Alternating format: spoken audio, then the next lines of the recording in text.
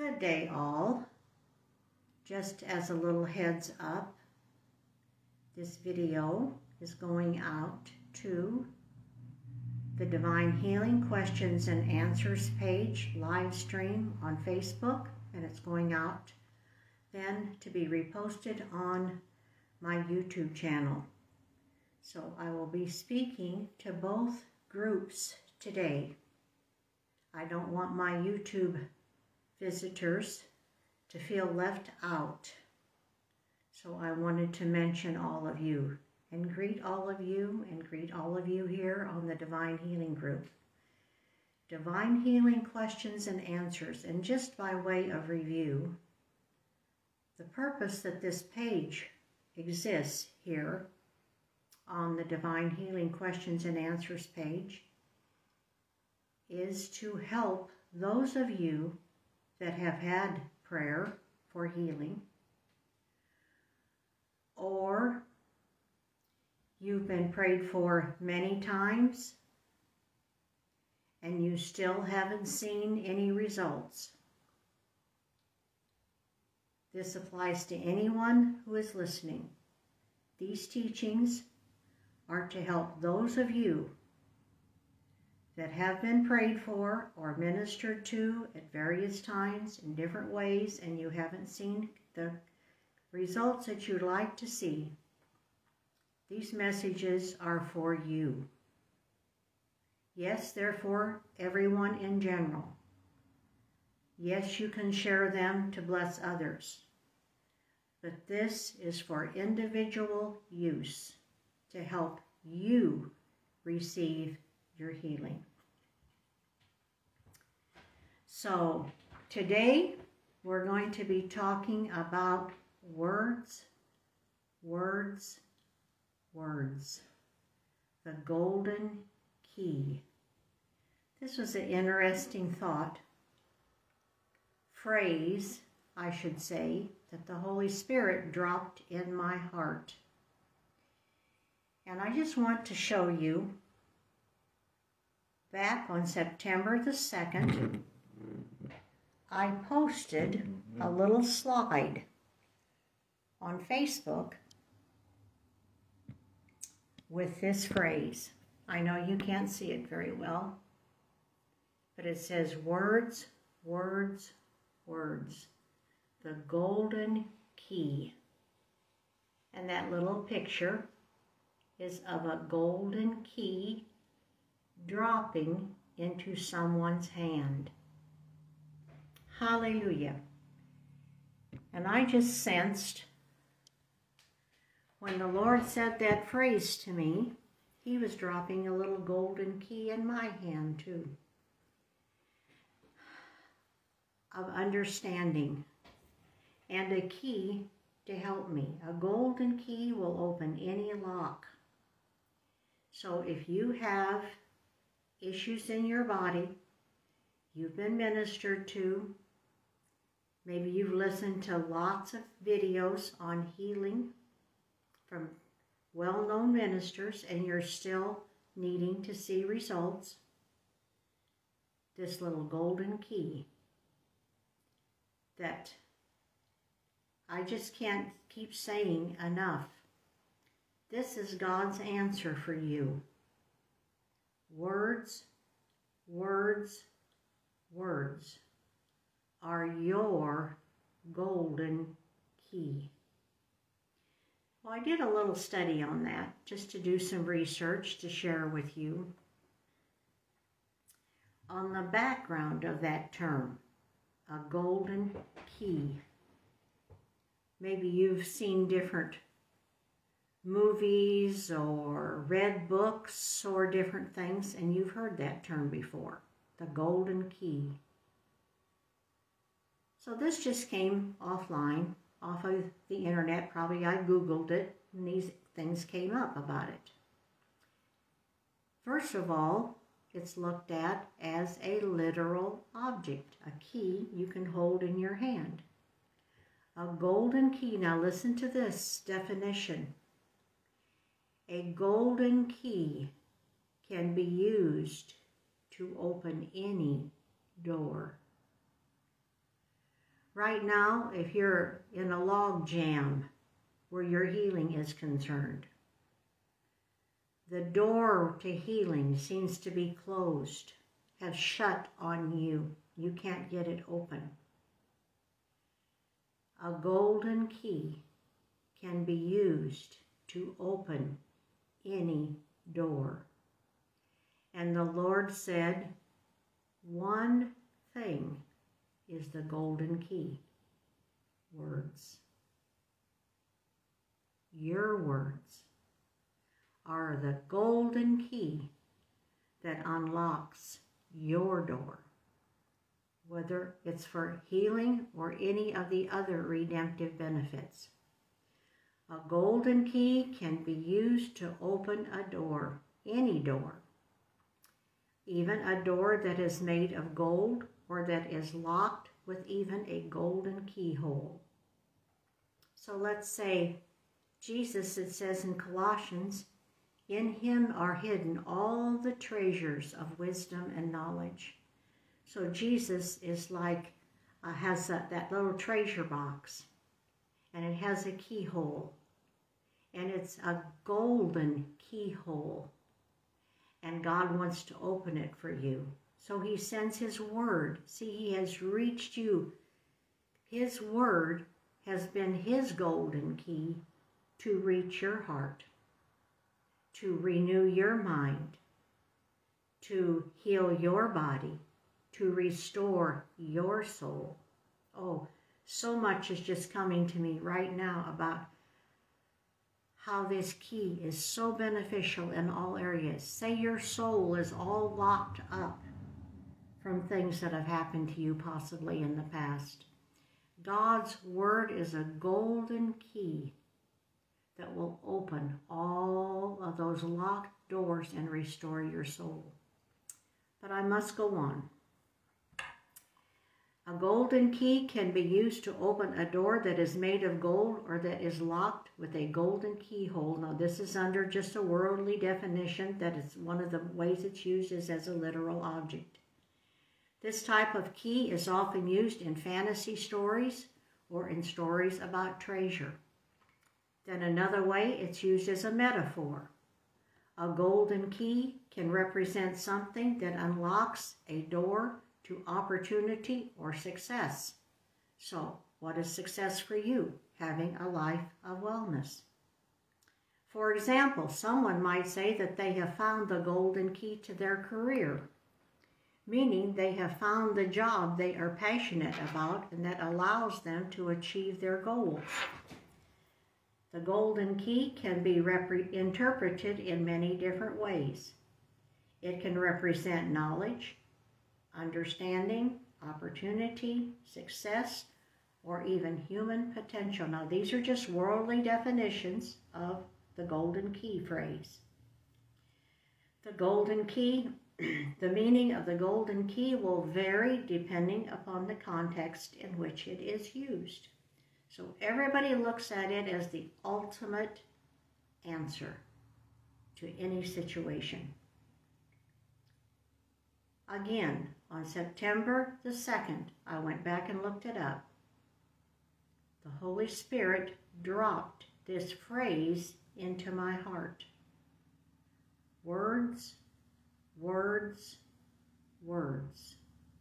The golden key. I didn't say any more about it at the time. It was a seed I was planting, a thought. And what is today, the 19th of September? I've been thinking about that phrase for 17 days now myself. It said words. You know, we've had a lot of teaching on words. Andrew Womack teaches on words. Charles Capps for years taught about words. Speaking God's word. Just recently, I did a message here on the fact that God is a speaking spirit and he created you a speaking spirit. Words, the word system. God created the world with words. This world is set up to operate on a word system. Hallelujah. Here's some examples in literature and mythology where the term the golden key was used.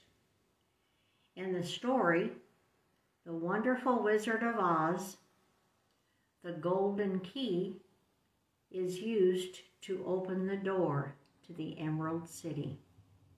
Do you see the parallels between that little story? Maybe some of you all, was a movie that came out back in 1939, The Wonderful Wizard of Oz, about a little girl. And she wanted to go over the rainbow and find the life that was over the rainbow, the wonderful life. And in that movie, there was a little golden key that was used to open the door to the Emerald City. That's like redemption land for us, the ultimate of living. So those are just some ways that the phrase and some understandings of the phrase, the golden key, how it's been used in culture and society, in literature, in movies and things. Here's another interesting verse for you. I thought of this verse as I was praying, and these are just different verses that have popped up to me. The golden key is also a word fitly spoken. See, a word again. A word fitly spoken. Jesus said, by our words we are justified or blessed, and by our words, do you see what that says? Our. He's speaking of our language, the words we say. By our words we're blessed, justified, or by our words we're cursed or condemned.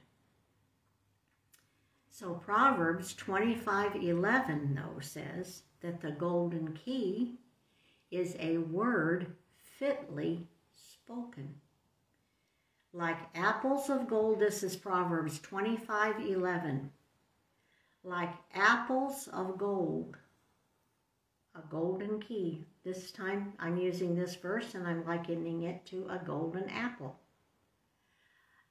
Like apples of gold in frames or settings of silver is a word spoken at the right time. When you get a bad report at the doctor's office, whatever words come out of your mouth need to be a word fitly spoken. That was the complete Jewish Bible version, by the way. Like apples of gold in settings of silver is a word spoken at the right time. A word spoken at the right time is a golden key. Here's the contemporary English version. Like apples of gold in settings of silver is a word appropriately spoken. Geneva Bible, the right word at the right time is a golden key. I've added that, of course. The right word at the right time.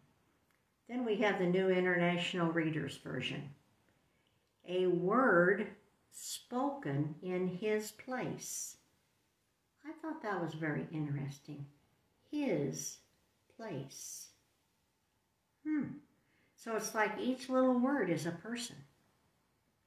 A word spoken in his place. You know, isn't that what Jesus was? In the beginning was the Word. The Word was with God, and the Word was God. All things were made by the Word. The Word, the golden key. Without that golden key would nothing have been made that was made. And that golden key of words took on flesh and dwelt among us. Can you imagine Jesus? He said to Peter, I'm going to give you the keys of the kingdom. I can see Jesus. Just pretend with me now. He's the Word of God, tabernacled in flesh. He's like a golden key living in this body, the golden key of words, because he was the Word of God. In the beginning was the Word was with God, and the Word was God. And the Word took on flesh and dwelt among us, and we beheld his glory, the glory as of the only begotten of the Father, full of grace and truth. I just see Jesus as that golden key, the key to the kingdom, the key, oh hallelujah, to knowing God. No man has seen the Father at any time, but I've come down from the Father, as it says in Hebrews chapter 1, that he is the express image of the Father. Hallelujah. Jesus is the golden key to understanding the Father. Hallelujah. Oh my goodness. Well, that's another story altogether. Father, I have to pray today. Oh Jesus. Oh Heavenly Father. Carry us away, Lord, beyond the rainbow. Help us, Father. Help those that hear this message to puff up on the inside so that they really realize they're a speaking spirit living in this body. They are one of your golden keys living in a human body because they've been born of your spirit. They're new creations in Christ. They are Christ in them. The golden key of Christ lives in them now. Oh, Father, help us. Help our words to be apples of gold and frames of silver. Oh, Father, enlighten our understanding. In Jesus' name, amen. And you know, right then I heard the Lord say, and the more that I enlighten you, the simpler it will get. You know, we think, and I learned from that. I said, yes, Lord, I hear what you're saying. Because we think a lot of times, oh, we need to get deeper revelation. We need to get more. I've got to study. The gospel is simple. The simplicity of Christ. And the Father reveals things to us to make it simple for us. One truth. Words, words, words. The golden key. The one thing that unlocks your future, your life of wellness. Genesis 3, talking about God being a speaking spirit. Words, again, words. God used words. They were his golden key. In the beginning, God created the heavens and the earth. And God said, let there be light. And there was light. And God said, and God said, and God said. And then God said, let us make mankind in our image and after our likeness. So words are God's golden key. In creation, he used that golden key, the golden key of prophecy in the Old Testament. The prophets came forth and told Isaiah 53 of the coming Redeemer. Isaiah 7 said he'd be born in Bethlehem of a virgin. God used that golden key of spoken prophecy to prepare the world for the coming of the Messiah, of our redemption. So God uses words, the golden key of words. We have yet verses that haven't been completely fulfilled. They will be fulfilled because the key is in the lock. When God spoke those words, the key went in the lock. And when the time comes, like Jesus said, no man knows the day or the hour, only the Father. And when that day and hour comes for the return of the Lord Jesus Christ, that golden key that went in that lock, when the Father said that and Jesus said that, that key is going to turn. And the Lord Jesus is going to come back. Hallelujah. So God uses the golden key of words, words, words. Then what about man? Genesis 1:26, God said, let us make man in our image. a word user. After our likeness, and let them have dominion. How were we to take dominion? Over the fish of the sea, over the fowl of the air, over the cattle, over all the earth, over all the earth, over all the earth, over all the earth, over what all's in the earth today. Sickness and diseases in the world today because of Adam's transgression. You are to take dominion over it because God gave mankind dominion. You as the new creation have the dominion restored. It was lost in Adam, but you now, the new creation, are not of this creation anymore. You've been refathered from above, and you have the name of Jesus to use to take the dominion that Adam didn't. Going on down, God blessed them, and God said to them, be fruitful and multiply and replenish the earth and subdue it and have dominion. Well, how are we to do that? Genesis 2:19 and 20, God taught man how to take dominion. Mankind, a speaking spirit. Let us make man in our image. God is a spirit. That word image in the Hebrew is meaning like a phantom, a representation. But a phantom I thought was very interesting, because a phantom we think of as being a ghost, a spirit. So God is a spirit. Let us make man after our image, a spirit like us. And after our likeness. The word likeness means shape or form. God looks like us. We look like God. He has a head, arms, a body, etc., etc. But we are, this is the tabernacle we live in, but we are a spirit. The body without us, the spirit, will be dead. Your body, without you, the spirit, will die. You, the spirit, are the energizing force of this body. You know, it isn't just the breath that you're breathing. What causes the breath to work? What causes your body to take breaths and things like that? It's because the spirit that is within you is energizing this body to function the way God created it to. Going on though. Man, a speaking spirit in Genesis 2:19 and 20. Adam was the prototype man. So let's see what God taught him. Now don't remember, Adam didn't know what to do or how to function after God breathed into him the breath of life. So the Lord's going to give him some lessons. And out of the ground, the Lord God formed every beast of the field and every fowl of the air, and he brought them to Adam to see what he would call them. God could have named them all, but he didn't. He wanted to teach Adam how to operate in words, words, words. The word system.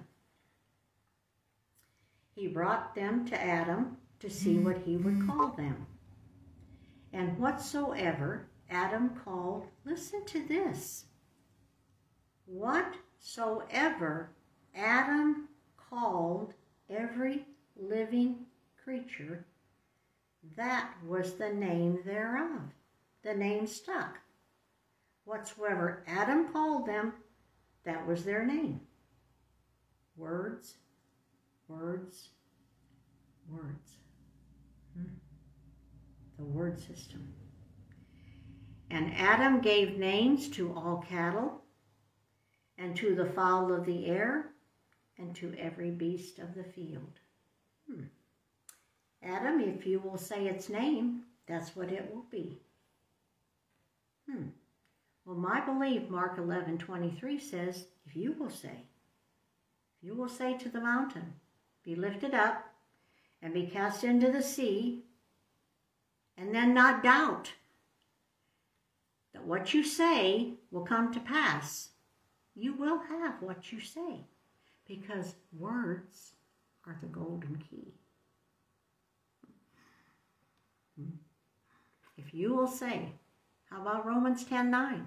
The words, again, are the golden key to salvation. If thou shalt confess with thy mouth the Lord Jesus, and believe in thine heart that God raised him from the dead, thou shalt be saved. If thou shalt confess with thy mouth and believe in thine heart. Ooh, I see something right there too now. Thou shalt be saved. How did we get saved? Words. Hallelujah. How do we move mountains? Words. Jesus taught us this principle too. It wasn't just the Father teaching Adam to use words. Jesus taught us to use words. Revelation 12:11.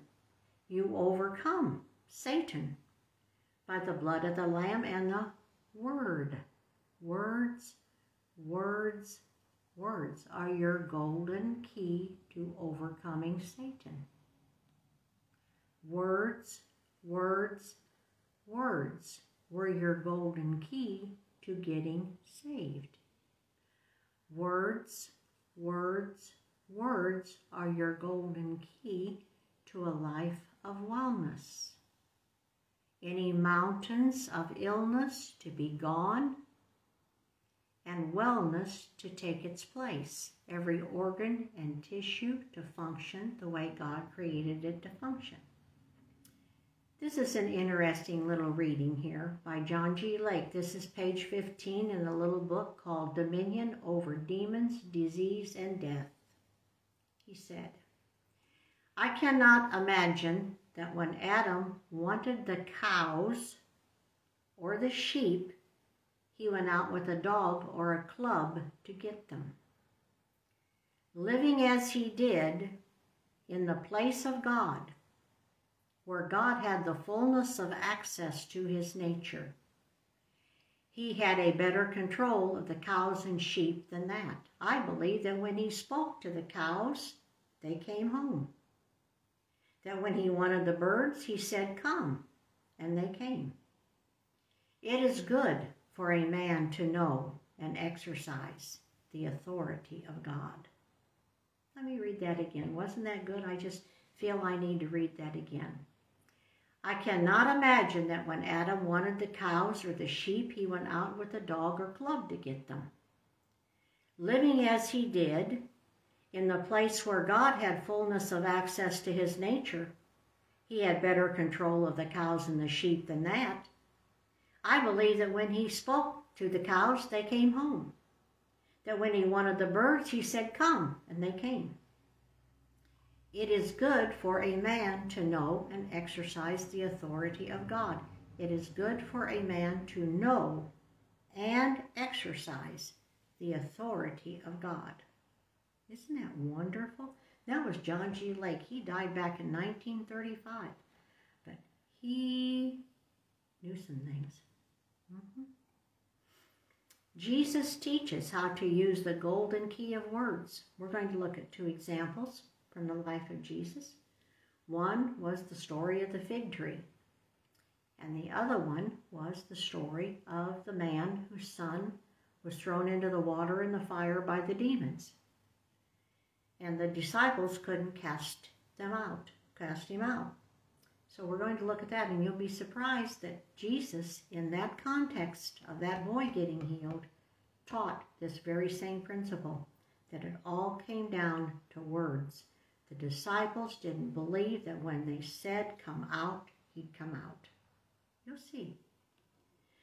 In Mark 11:12-25, I just love this story, and I think that we'll stop here after this today, and we'll pick up with the other, because the other's too good. It's the interpretation I want to put on the demon that threw the boy into the water and the fire is different than what you usually hear. So I don't want to get into that today. I want to just spend some special time on that. But here, going back to Mark 11, and we're all very familiar with this, in Mark 11, Jesus was teaching how to use the golden key of words. Mark 11:12-25. The next day, as they were leaving Bethany, Jesus was hungry, and seeing in the distance a fig tree, he went to find out if it had any fruit, and when he reached it, it had nothing but leaves. because it was not the season for figs. That's what the King James says. We're going to talk about that a little bit more. We all think, well, why did he go pick on that tree if it wasn't the season for figs anyway? Well, we'll see. Then I cannot imagine the Son of God standing there talking to a tree. Do you ever just stop and think about that? That'd be like if I looked out my window right now. My husband's outside doing some things today. Beautiful day here in Southwest Tennessee, by the way. But if I looked out the window right now and I saw him standing out there talking to a tree, I'd go, what is the matter with him today? Whatever. I mean, we do. In our natural thinking, we go, what is that guy doing? Standing out there talking to a tree. Do you marvel at this verse? Ooh. See, we read these verses, but we don't marvel at them. We don't stop and go. We don't role play them out in our minds. We don't see ourselves inside the skin of Jesus talking to the tree. We don't see ourselves inside the skin of the disciples standing there hearing him and watching him talk to a tree. Now, if you started following somebody that claimed they were the Messiah and everybody thought he was just that son of Joseph and Mary, the carpenter's son, whatever, from Nazareth, can any good thing come out of Nazareth? And you're getting all of this opposition heaped up on him from following him, and you saw him standing there talking to a tree, what would you do? We'd probably all want to pack our bags and go home. I'm sorry, this isn't quite the band I signed up for. I'm getting off of this bandwagon. Put yourself inside the skin of the disciples watching this go on. You can learn a lot by role-playing these things through in your own thoughts, in your own emotions. Oh, your emotions will kick in and you'll start feeling what they must have felt. Your emotions will kick in and you'll start thinking how Jesus, how he was thinking, how he was feeling, how he was operating when he said to the fig tree, "No one ever eat fruit from you again." And the disciples heard him say it. He said it loud. He didn't whisper it. He said it loud enough the disciples heard him say it. When evening came, Jesus and his disciples went out of the city. Now this is verse 20. In the morning, the very next morning, as they went along, they saw the fig tree withered from the roots. I don't know if you've ever seen a tree that was withered up from the roots, but it's a most shocking sight because the trunk and everything is still in the ground and the roots, but the whole top of the tree is just bent over like that and withered like a flower that was in a flower pot. It was withered from the roots. So when a tree, the disciples knew when they saw that tree looking like that it wasn't from the top down the tree died, it was from the roots up.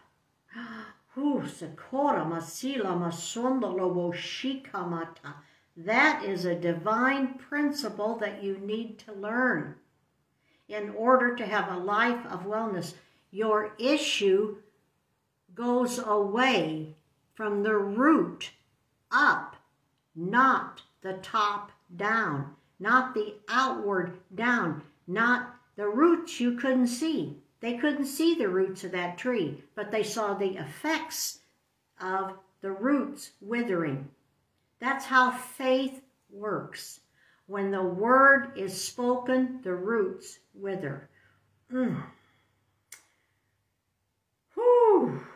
Jesus, hallelujah. I believe it, Lord. I believe it. I believe that when I speak to a condition in my body, it begins to wither immediately from its root. Everything that you deal with has a root. It has a root spiritually that came from Adam, and it has a root physically from where it's sprouted forth in your body. In the morning, as they went along, they saw the fig tree withered from the root, and Peter remembered and said to Jesus, Rabbi, look, the fig tree you cursed is withered. Oh. What did Jesus say next? Have faith in God. So that very phrase tells us that Jesus wasn't just doing something because he was Jesus. He was getting ready to teach a lesson. This was a lesson of how to use words spoken with faith in God. Words spoken with faith in God. Hallelujah. Have faith in God. Now, a couple of days ago, on the Divine Healing page, I posted some versions of Mark 11:22. How the accurate translation is, have the faith of God. And I listed some versions and Worrell's actual translation from the Greek of God. Have the faith of God. Now, if you're born again, Galatians 2:20 says it's no longer you that lives, but it's Christ that lives in you. And the life that you now live in the flesh, the life you now live in the flesh, you live by the faith of the Son of God, who loved you and gave himself for you. Oh my, my, my, my. So Jesus is in you, and the God kind of faith is in him. So you have now the faith of God. These men were not born again yet.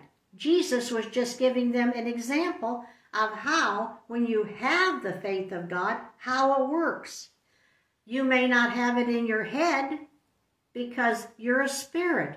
Your head isn't where Jesus lives. He doesn't live in your emotions. He lives in you, the spirit. You are a spirit. You possess a soul. You live in a body. The faith of God lives in you, the spirit. That's why I keep emphasizing to you, become aware that you are a spirit. I am a spirit. I possess a soul. I live in a body. Hallelujah. But I am a spirit. Anyway, going on. These things must be spiritually discerned.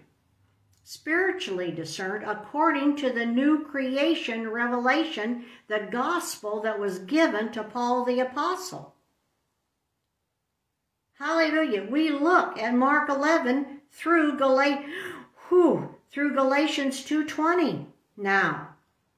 You look at Mark 11 through Galatians 2:20 now.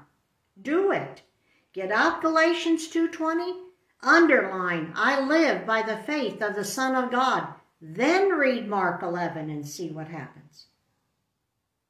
And if you don't see it right away because you've been so programmed with tradition, looking at trying to get the faith of God, instead of understanding as a new creation, you have the faith of God.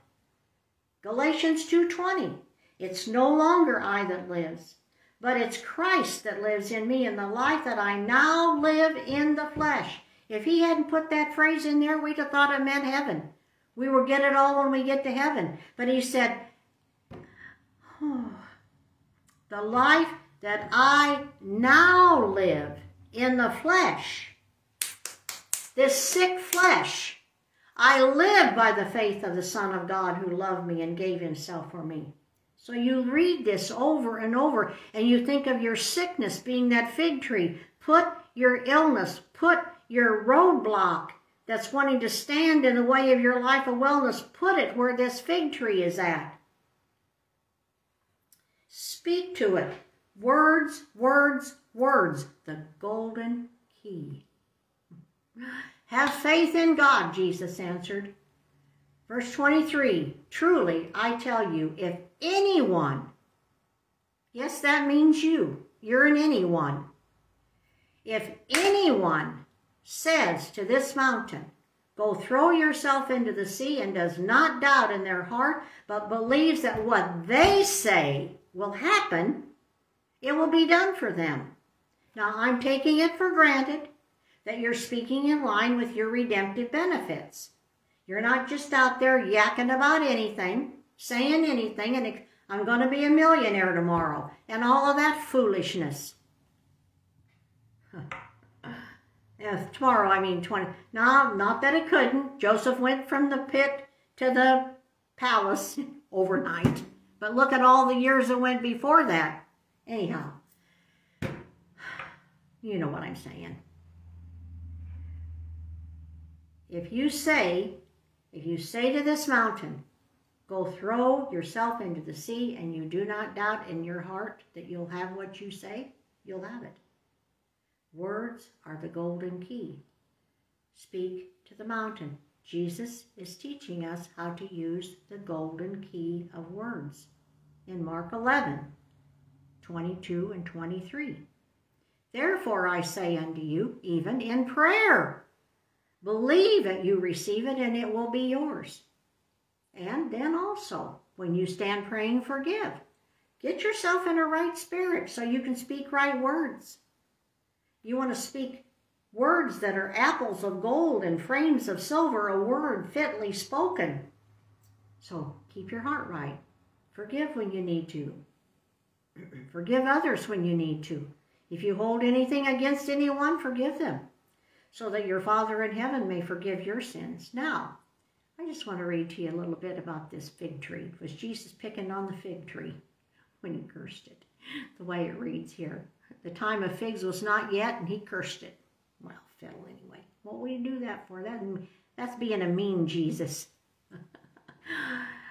Matthew Henry, now, I just went through some commentaries. Matthew Henry, my goodness, he lived back, I think, in the 1800s. He wrote some commentaries. He said he found nothing but leaves. He hoped to find some fruit, for though the time of figs was near, it was not yet. But this tree was even worse than any fig tree, for there was not so much as one fig to be found upon it, though it was full of leaves. Then another one down here. Here's Chuck Smith. Now, he was the founder of the Calvary Chapel churches. This would have been in April, and figs generally do not become ripe until summertime. However, over there, they have a first ripe fig. And when he's talking about a group that he took, when we go over there in February and March, you will see these large first ripe figs on the tree. And usually they precede the leaves, so that by the time the leaves come on the tree, the figs are pretty well developed. So seeing this fig tree with leaves, Jesus figured there might be some of these first ripe figs on it. Isn't that an interesting story? Here's another one, David Guzik commentary. The leaves talked to Jesus and said, there are figs here. But there weren't. That's what he actually says. The leaves said, there are figs here. And that's what normally the leaves came on after the figs. So when the leaves are there, the figs should have already been there. The leaves said, there are figs here, but the figs weren't there. There were many trees with only leaves, and these were not cursed. There were many trees with neither leaves nor fruit, and these were not cursed. This tree was cursed because it professed it had fruit, and it didn't. It professed it had fruit, but it didn't. So Jesus just used it as an object lesson. He wasn't picking on the tree. He used it to teach one of the most profound lessons that he taught. And you know, you go back even to the centurion servant that came to Jesus and his servant needed to be healed, and Jesus said, I'll come to his house and heal him. Come to your house and heal him. And he said, oh, you don't need to do that. Just speak the word. Just speak the word only. You see how that only is added on there? Ooh, speak the word only. See, there's where we have to get to. The confidence that all we have to do is speak the word only. Not the word and this, the word and that natural solution, the word and that natural treatment, the word and this. No, the word is the golden key. You can take natural treatments, they may work, they may not. Natural remedies, whatever it might be, they may work and they may not, because they're not the golden key. You know, people take cancer treatments. Some get healed and some don't. Well, because the man-made treatments are not a golden key. They work for some, they don't work for others.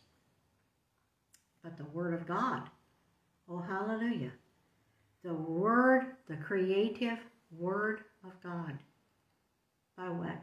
By words that God used in creation. God used words to create. You want health? Then you use words. That's the golden key. Well, I have to say, we've looked at these little commentaries now. The second example, Jesus teaches how to use the golden key of words in Matthew 17:14-20 about the demon-possessed boy. And we'll look at that the next time. I wanted to spend a little more time on that. And I'll read you a few versions here of Mark 11. Have the faith of God. The majority of English versions read, have faith in God. Some of those in the footnotes or margins read, have the faith of God, footnotes or margins. But the ones, these next ones that I'm going to read to you, actually read the faith of God. It isn't in footnotes or margins. The 1899 Dewey reads, and Jesus answering said to them, have faith, have the faith of God. Have it. Have the faith of God. Have it. Have it. Just have it. Don't try to have it. Don't try to get it. Just have it.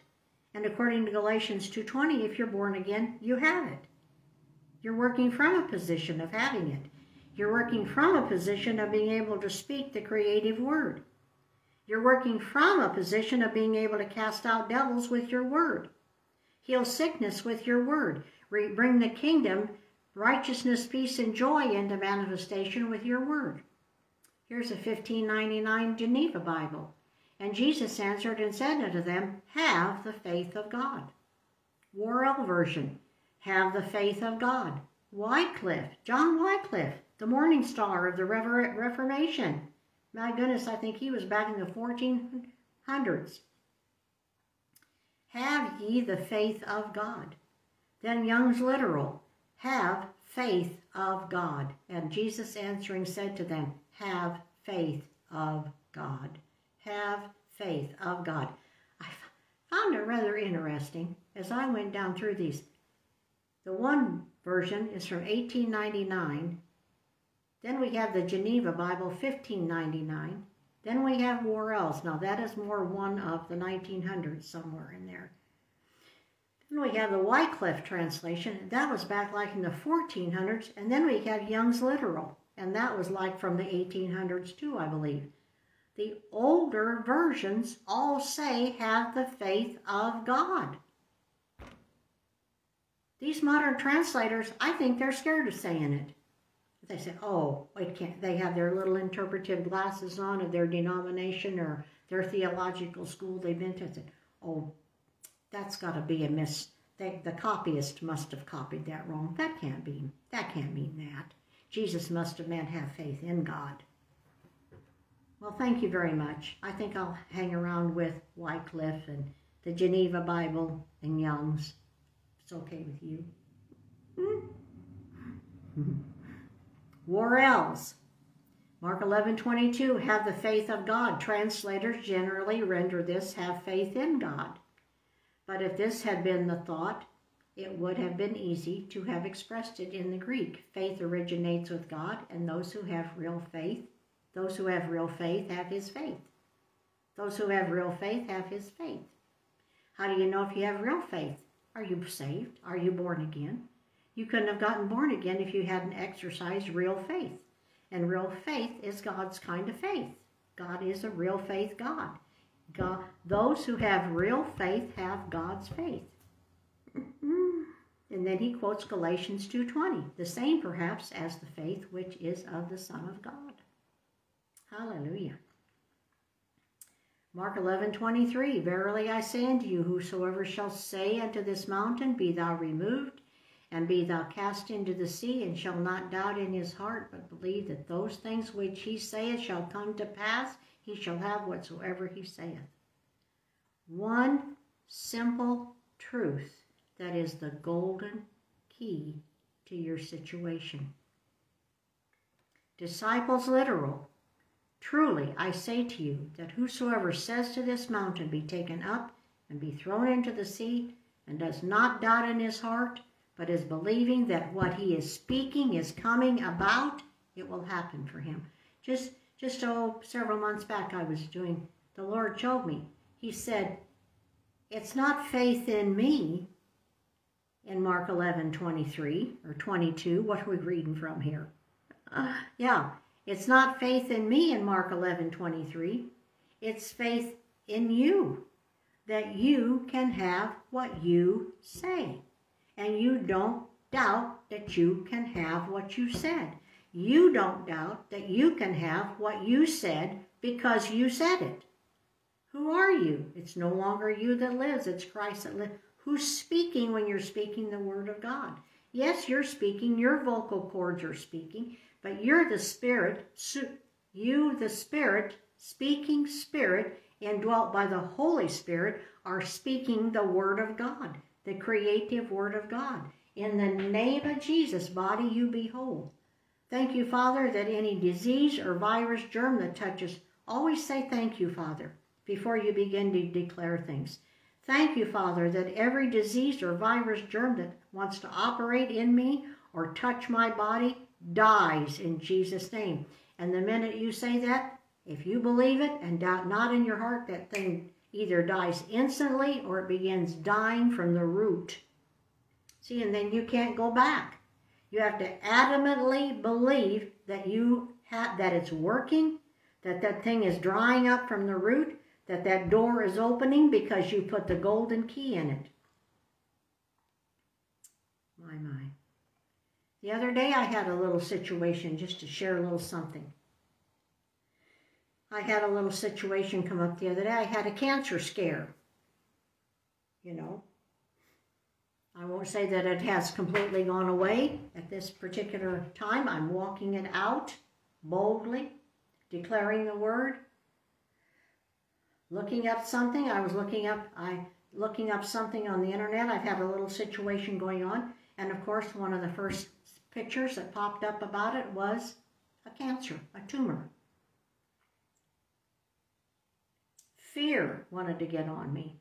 For a whole day, I fought fear after I looked at that picture. And I said, and I just began to rehearse within myself. The Lord began to encourage me. He said, that's another thing. I put up, I'm going to go find it here for you right quick. I put up a little golden nugget a couple days ago here. I want to look it up so that everybody on YouTube can see it too. And then I thought it was interesting. In my imagination, I saw the golden nugget, but I didn't really see it when the Holy Spirit first said it to me. Because my soul was shaking. See, my body was afraid. Oh no, I wouldn't want to go through having that kind of cancer. Or this and that. What kind of suffering would I go through? And you know how all of the imaginations get started in your mind. I'm not immune to them. And the older you get, sometimes the more it wants to bother you because you know you're closer to the end of life. that fight that you had as a young person isn't always there like it used to be. That I'm young, I can overcome anything. Well, that kind of goes away with time. Hallelujah. The Holy Spirit said to me, dig down deep into the faith of God. I said, what? He said, dig down deep into the faith of God. Well, you're a spirit. Brother Hagin said, and Jesus said, your spirit manifests from this area, the loins. Out of your belly area flows rivers of living waters. Your emotions will manifest from here, your thoughts from here. But down here is where the living waters roll from. Down here is where the faith of God manifests from.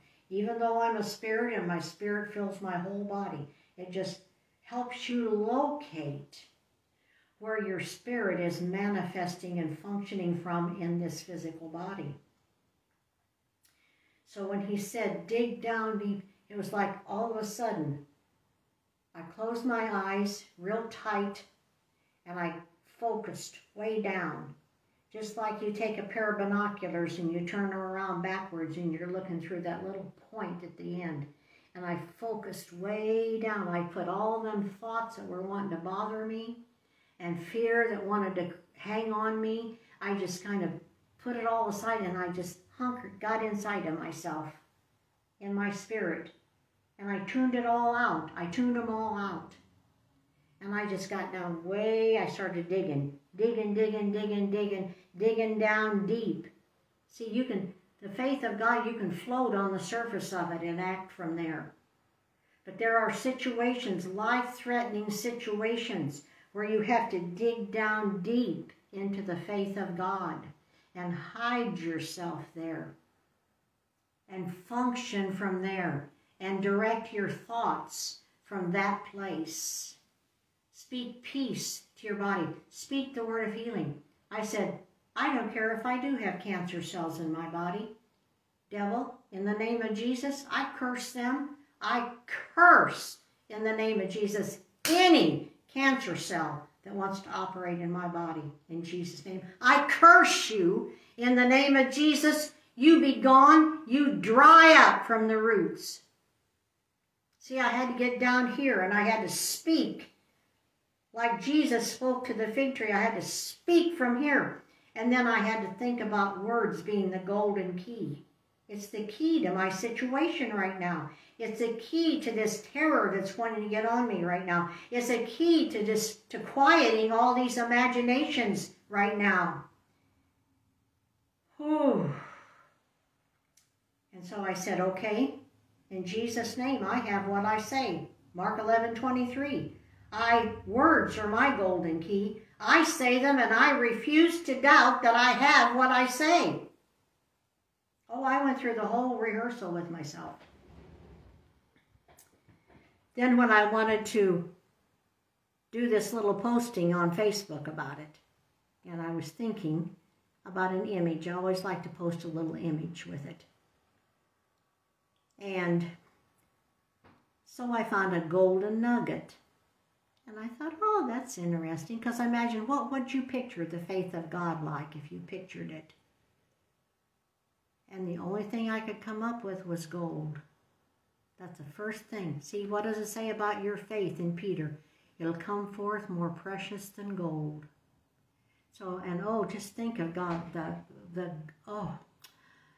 God's faith. And so I put it like a little golden nugget. And I put on it, the God kind of faith. Let me show you my little picture I did here. That was my little picture I did. The God kind of faith. Well, maybe you thought, oh, gee, that's an interesting picture she put up today. And then I talked about Mark 11:22.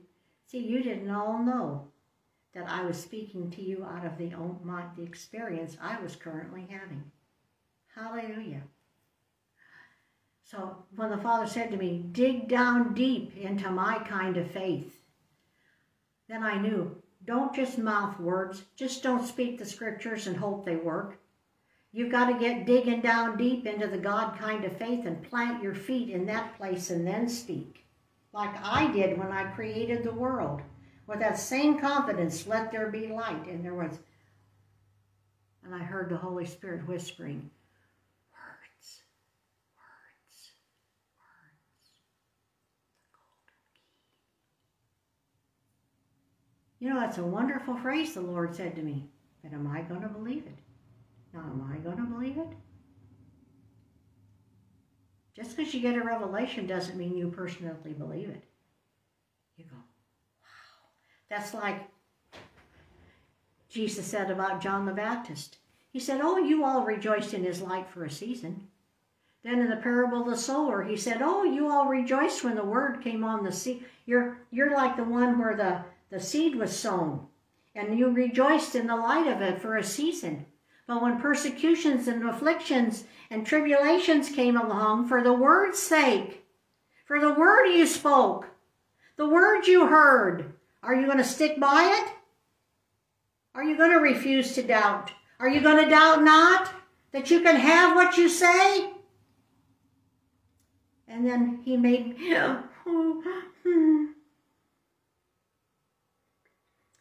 me rehearse. He said, how many times have I taken care of you when you've had cancer? I said, well, Lord, it was this time. And it was this time. And it was this time. And the last time when I had the lump in my breast. And he said, go take and have the lump taken out and trust me. And that little tumor was about as big as the end of my finger. And that's all I did. He said, didn't I take care of you then? I said, yes, you did, Lord. He said, then why wouldn't I take care of you now? Am I the same God? I said, yes, yes, Lord, you are. Now, I'm not saying I have cancer. I haven't been for a test.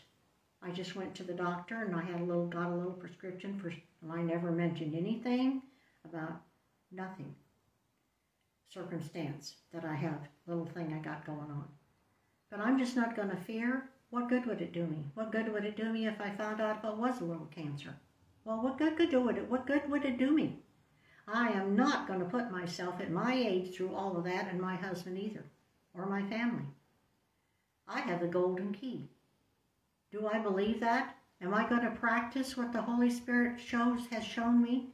Words are the golden key.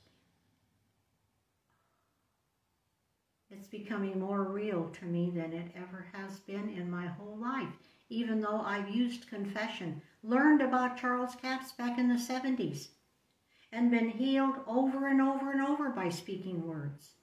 But it's like I saw the speaking of words like for individual situations that came up. Then I would speak the word to deal with them. But to see the speaking word, the final, the golden key, I've never seen it like that before. It's the solution there. One fix-all. So I'm saying, oh, gee. What about that verse that says, to him who orders his conversation aright, I will show my salvation? Well, that can't mean everything. Surely, this and that and something else.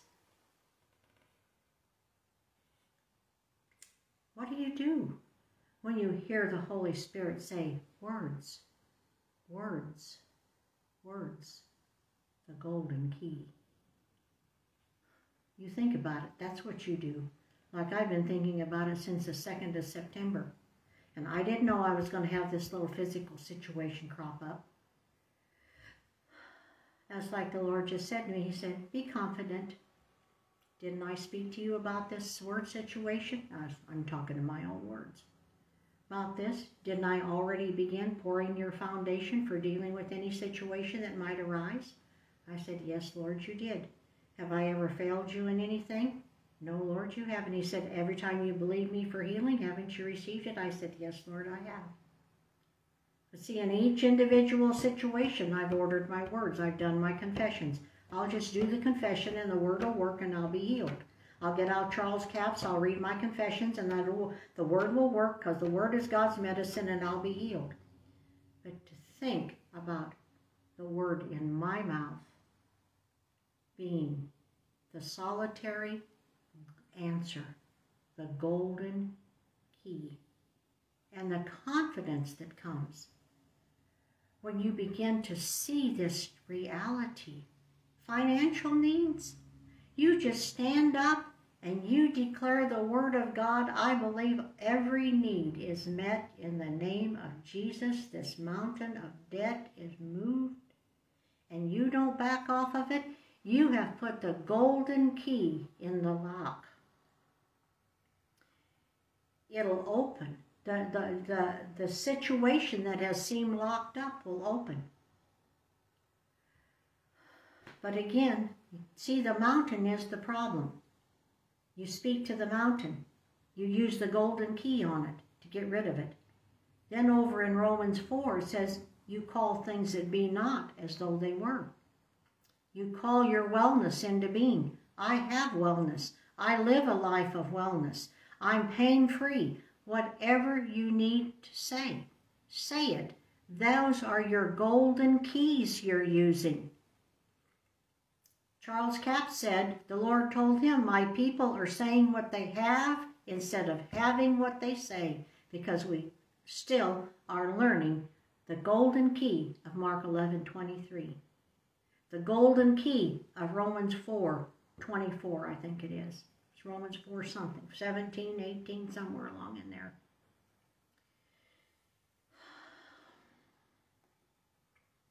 See, this is a revelation that needs to be prayed over in tongues. Just sitting, saying that phrase to yourself, words, words, words. See, your head, my brow knits up. What? How can that be? See, that's my head.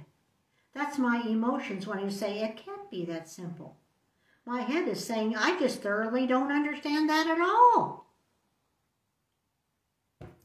So you have to pray in tongues to get your soul over the hump, so to speak. And your soul comes to rest in that one little phrase. That's right. All I have to do is speak the word only, and my servant will be healed. Jesus said, he said, speak the word only, and my servant will be healed. Jesus said, you are the only person in all this time that I've been in Israel, preaching, teaching, and healing, that understands authority. How the principle of authority works. That golden key is authority, represents authority. When it goes in the lock, it's the final authority. Hallelujah. To change to move mountains and create, to bring into being what currently isn't. Is a life of wellness possible? I said, Lord, you said with long life you satisfy me and show me your salvation. I went right back to the same verse that I used before about cancer that the Lord gave me. There is now no condemnation to them that are in Christ Jesus. He said, you're not condemned to death. I said, I'm not? He said, no. Cancer is not a sentence of death. It's not you're not condemned to death if you have cancer. Just speak to it and command it to go. Kill it with words.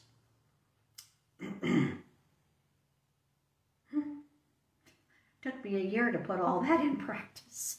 But I came out with a clean mammogram, and I've had a clean one ever since. My God cannot fail. See, you have to keep walking with him fresh every day. Fresh every day. Even in the truths that you already know, they have to be fresh to you every morning. They have to be fresh bread on your plate. So he says to me, so you don't have to feel, oh no, I'm condemned to die of cancer now. I'm 77 years old. I'm older than I was. I'm 10 years older than I was 10 years years ago in 2012 when I had it before. Oh no, and I don't have the fight in me I used to have because I'm getting older and my soul just gets tired and this sort of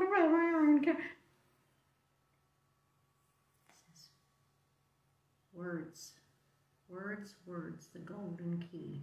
He said, you can speak words no matter how old you are. You can speak my word. With long life, he satisfies me and shows me his salvation. Hallelujah. I speak to mountains and they move. I curse fig trees. I've got the same amount of authority in the name of Jesus. I got the same faith in me. My inward man is renewed day by day, like Paul said. Woo! Hallelujah. I'm the same person that I was 50 years ago when I got saved. Right here is where it all works from. The outward man may be getting wrinkles, etc., etc., etc.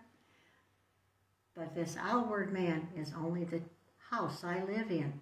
And this mouth still works. And it can still speak and operate that golden key. The minute I say, by his stripes, I am healed. I was, and I am. And I believe that, and I doubt not in my heart, the Spirit that raised Jesus from the dead goes to work on whatever issue is working in my body, just like he did in the beginning when he hovered on the face of the deep, and God said, let there be light. 4 little words. Oh, hallelujah. Remember what the Lord said to us at the beginning today? He said, a revelation is sent to make things simple. And I've said a lot of words today, but it all comes down to just drawing out a simplicity for you. Amen? So, you know, I had someone on Facebook the other day, or no, on my YouTube channel. Oh my, he was ranting and raving at me, another one. And about something. What was it? Well, I'm going to go over here and look it up for you right quick. God doesn't always heal everybody. He puts pain on them, and oh, he was just going to town. Oh, bless his darling heart and stupid head, as Brother Hagin would say.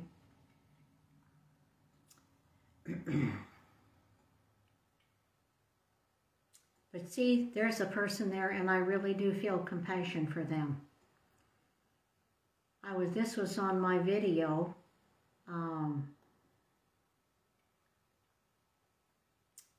Does God quicken? Does quicken in Romans 8 refer to the dead body or the living one?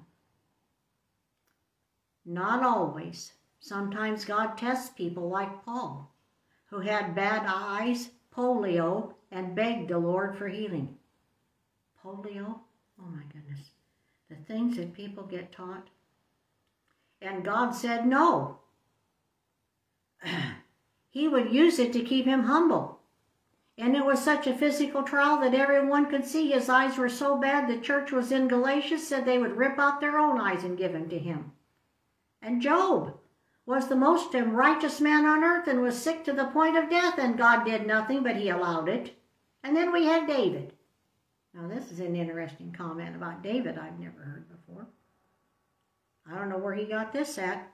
David, after he opened the door to lust, was sick for 12 months. Skin and bone and body full of pain. People say God never puts sickness on anyone and they need to read their Bible. Oh, he's not done yet. He's still going on and on and on. Well, you know what I said to him? There was no point in arguing with him. I just said what I teach comes from what I have seen and heard and experienced. So that's my case today as I share these things with you. This isn't taught to me in a theological school, but it's taught to me in the school of life, in my life with God, my relationship with the Word of God, my walking with Him in my everyday situations of life. So I just want to encourage all of you today. God's Word works. And we need to seriously think about this revelation, this simple thought that He has shared of words, words, words. The golden key. Let's pray. Father, I thank you today for your word. Again, Lord, the word that you have given, that words are the golden key. Oh, how simple, Father. You want it to be simple because you want us to enjoy life. Oh, Father, Adam had to work and plow and sweat by the brow. But Father, now in Christ, we have the blessings, and we can speak and see it now. Manifest around us, Father, in fields near and far. Manifest in our minds and bodies, Father. Oh, yes, Lord, we thank you for it. Thank you, Father, for this little simple truth that words are the golden key. Help us, Father, in Jesus' name, to speak your word and be free. And I thank you for it. In Jesus' name, amen. God bless you all. Well, I pray you've been blessed today. I believe you have. I know I have. Like Brother Hagin used to say all the time, I preach myself happy. Next time we'll talk about that little story I was wanting to share with you about the boy that had the spirit that threw him in the water and the fire. And the disciples tried to cast him out and couldn't. You'd be surprised. Did you know that right after the end of it, Jesus said when they asked him, how come we couldn't cast him out? He said, because you have so little faith. Now, these weren't born-again people yet. Remember, they didn't have the measure of faith like we have. Jesus wasn't in them.